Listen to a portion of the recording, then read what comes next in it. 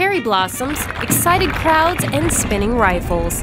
The Army, Navy, Air Force, and Marines put on a performance like no other at the Jefferson Memorial in the 2014 Joint Service Drill Exhibition. The exhibition is where we like to come out with all the services and kind of represent the DoD as a whole with every branch. The crowds oohed and awed and cheered on their favorite branch as they watched them perform dangerous rifle maneuvers flawlessly. This performance was special to the spectators as well as one of the drillers.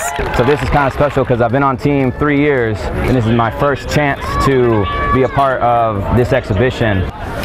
I borrowed this rifle from one of the guys on the drill team, and as you can see, it is no walk in the park. It actually takes hours of practice for them to get one movement down just right.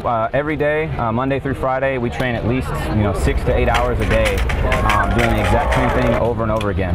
And we always say that the commander in the middle is always the safest person, just because our job is to keep him out of danger. It is a risk, but that's what we train so hard for. The hours of training, hard work, and dedication toward perfecting each movement paid off with the loudest applause out of all the branches.